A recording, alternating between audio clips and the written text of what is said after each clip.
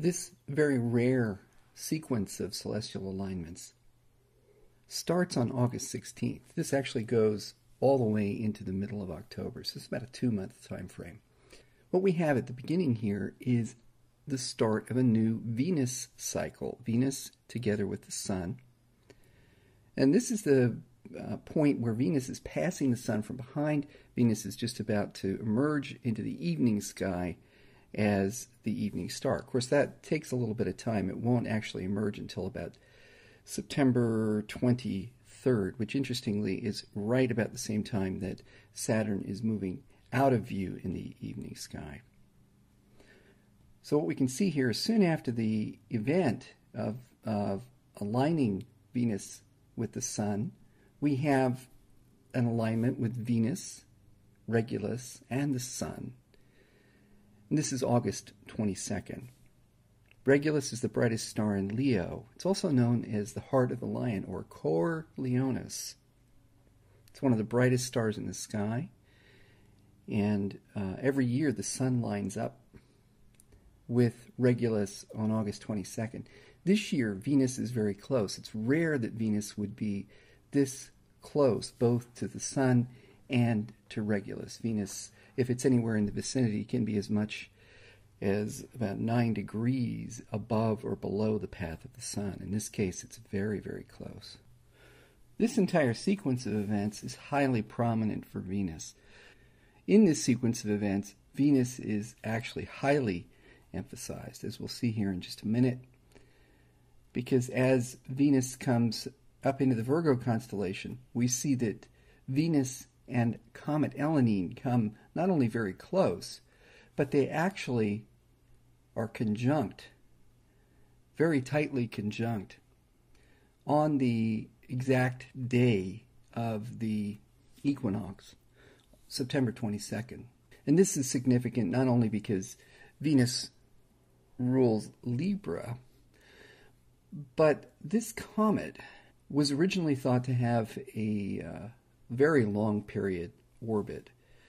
And now some opinions suggest that this comet is a hyperbolic comet, meaning that the comet is a visitor from elsewhere, from another star system, that it doesn't actually orbit the Sun. It's just being pulled in through the solar system by the gravity of the Sun, and it will continue on in its journey, only passing through the solar system one time.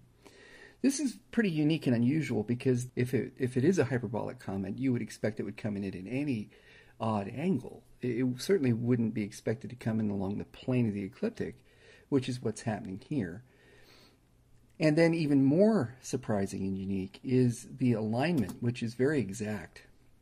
On September 22nd, from our perspective, the head of the comet and the planet Venus are exactly aligned. Another thing that emphasizes Venus in this whole sequence of events is that the Virgo constellation has been recognized and known for thousands of years by many cultures, not as we refer to today as the Virgin, but as the goddess constellation. And we'll talk more about that in just a minute. Another thing that's very surprising about the precision of the alignment of the comet with Venus, right after it makes its alignment with Venus, only days later, on September 26th, the comet will move over and be positioned exactly between the Sun and Earth.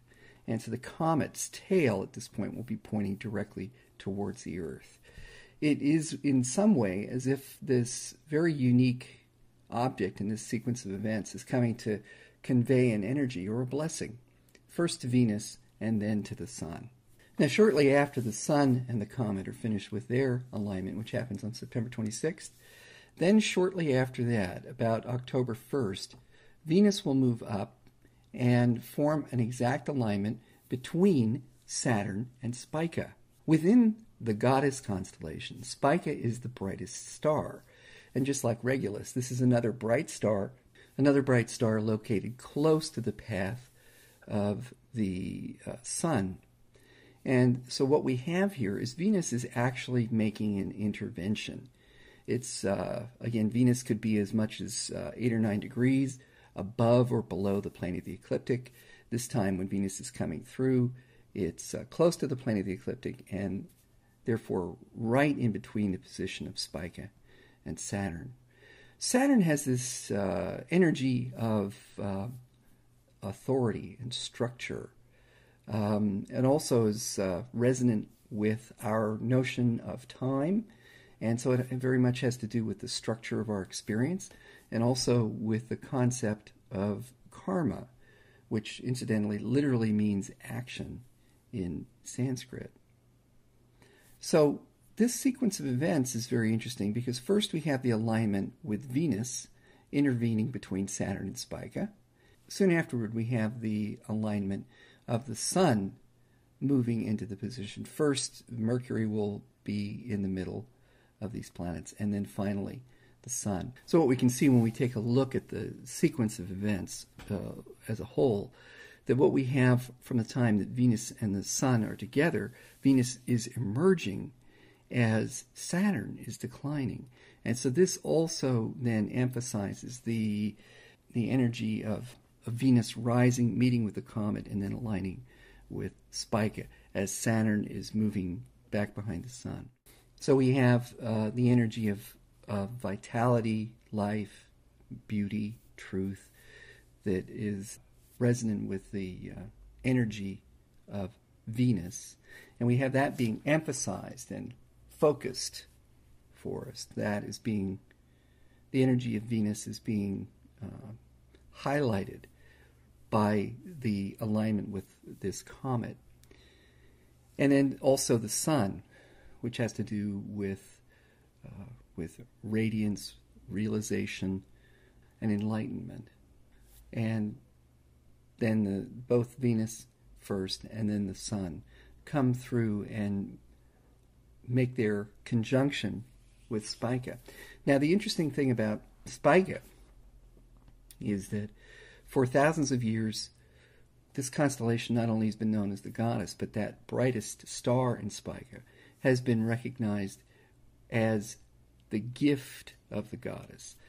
The goddess constellation is usually depicted with the goddess holding a sheaf of wheat, and Spica is in the position of being aligned with the head of the sheaf of wheat.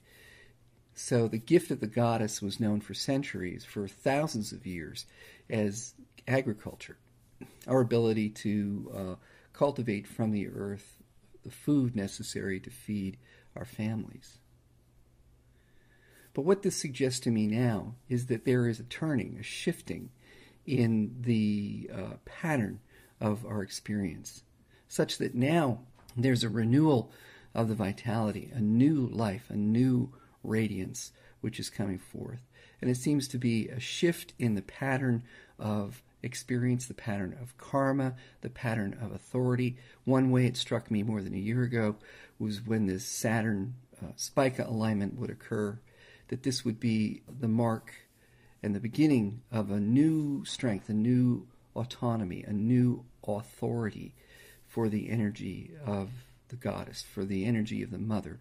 This also symbolizes to me that the energy of this sequence of events seems to symbolize for me the radiance of the goddess, the radiance of the gift of the goddess. And what is the true radiance of the goddess, of the mother? It seems to me that what the real gift is, and now we're in a position to begin to appreciate it, the real gift is not just the means of our survival, the means of our being able to eke out a living, scratch out a living from the earth. This sequence of events seems to me to be a shift, the marking of a moment of a shift, where we move out of that sense of our relationship to our world and to our universe as one of pure survival, of a shift towards a new life, a new radiance, a new thriving within our experience. It marks a moment when our experience begins to shine in a new way, in a way that is informed not only by the vitality and the strength of our own lives, but it's about the thriving, the radiance, the ecstasy which is inherent in the presence and the togetherness, the interaction of all of life together. What this shift emphasizes is not only the thriving of a small group of humans or even just the thriving of humanity. It's about the thriving of our world. And not only the thriving of our world, but that blooming, the seed that takes root in the blooming of our existence, is the flowering of the entire celestial landscape. Our blooming is the blooming of heaven.